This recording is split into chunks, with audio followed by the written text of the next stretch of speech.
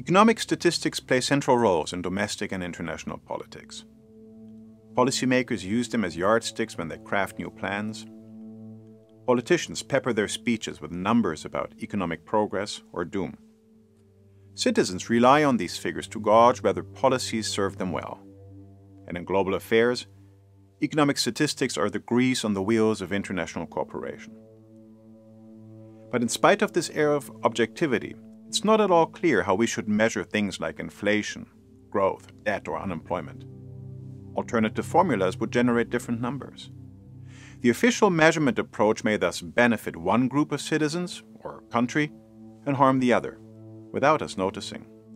My research asks, why do we measure the economy the way we do?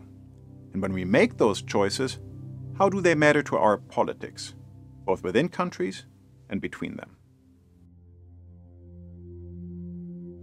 Together with 7 other researchers in the Fickle Formulas team, I have spent the past years investigating the political underbelly of economic statistics. These numbers don't capture economic phenomena that are simply out there, waiting to be measured. Rather, the official formulas we use define who counts as unemployed or what counts as debt in the first place.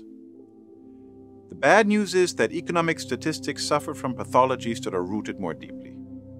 By their very logic, when defining what qualifies as economic growth or inflation, they focus on things that are easily countable and tend to ignore hard-to-capture sides of our lives, even if those are important too. This countability bias has become worse since economic statistics flourished in the mid-20th century. The country-based economic image that statistics paint no longer fits the complex economic relations that crisscross the globe.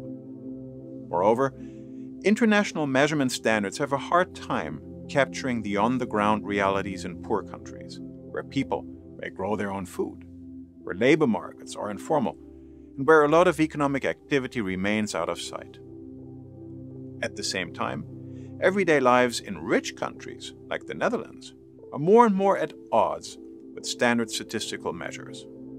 Our labor markets are much more flexible and complex than a few decades ago.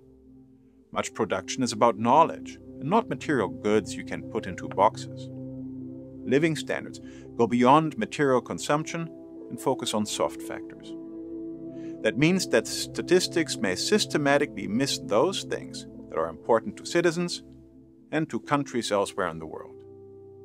And if what gets measured is what matters in politics, then the unseen biases in our statistics are real cause for concern.